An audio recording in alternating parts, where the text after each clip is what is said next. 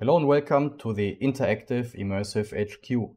My name is Marco. In today's video I want to talk a little bit, or actually show you how to create scenes with animated 3D characters. So how to import them, where to get them.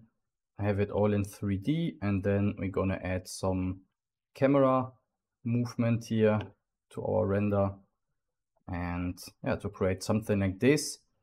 So you can, for example, add your visuals to the walls of a room.